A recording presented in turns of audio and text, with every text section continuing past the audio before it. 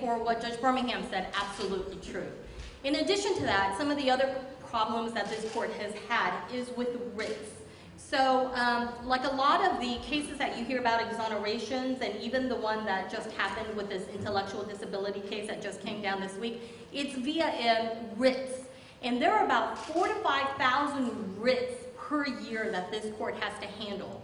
And so you need to make sure, number one, that we have enough people reviewing them, enough staff, enough time, enough attention, because I think we can all agree that if you say that you've looked at it, but you've given each one of them 30 seconds, is that really a look, right? And important issues are being addressed. Important issues about junk science, science that is no longer credible, that was a basis of conviction in the original case. Mental health disabilities. Many issues that are coming up through these writs that are not getting the type of attention that we want, because justice for all also means that even if you were convicted of an offense, if there was something wrong in the case, we should look at it now before it's too late. Thank you. Number one mental health facility in the state of Texas is? It's the Harris County Jail. The number two is the Dallas County Jail. And that kind of tells you a lot about mental health in the justice system. One of the things that the highest criminal court in the state of Texas has the authority to do, it actually controls funding for the education through grants for judges, lawyers, law enforcement, law students. There is a great deal of money that goes to educating all of these entities that make up the criminal justice system. How and where those priorities are and what we decide to spend it on deals with the people that you put on that bench.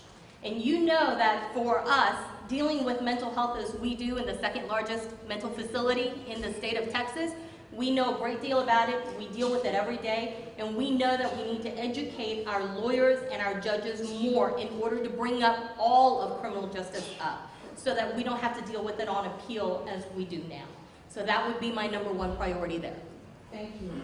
Good afternoon. My name is Tina Clinton. I am the presiding judge of Texas Criminal District Court number 1 in Dallas. It is the oldest criminal district court in the state of Texas. We are on our 126th year and moving. This time I am on the ballot for the Texas Court of Criminal Appeals Place 4. So none of us are against each other, just so that it's easier on you guys. And the reason why I'm running for this race is very easy, and that is that the jurisprudence in Texas on criminal cases is suffering under the current court. The Texas Court of Criminal Appeals is your highest criminal court in the state of Texas.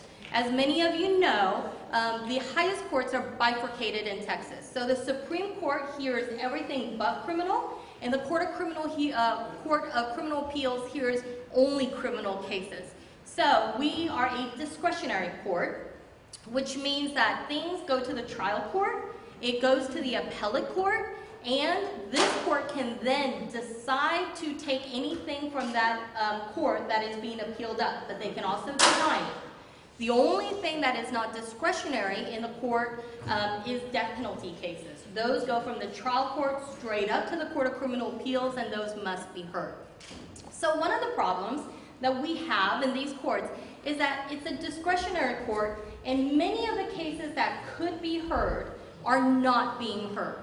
And what's worse is that on many of the writs that are going up to the court, there are cases that are being decided with no reason and rationale being given, which means that the lower courts and attorneys are not getting guidance in the law.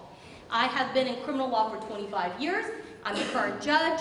I've been a prosecutor, a defense attorney. I have been a municipal court judge, a misdemeanor judge, and now I'm a felony court judge.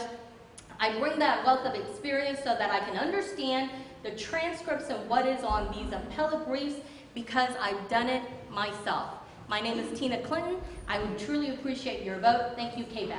Thank you.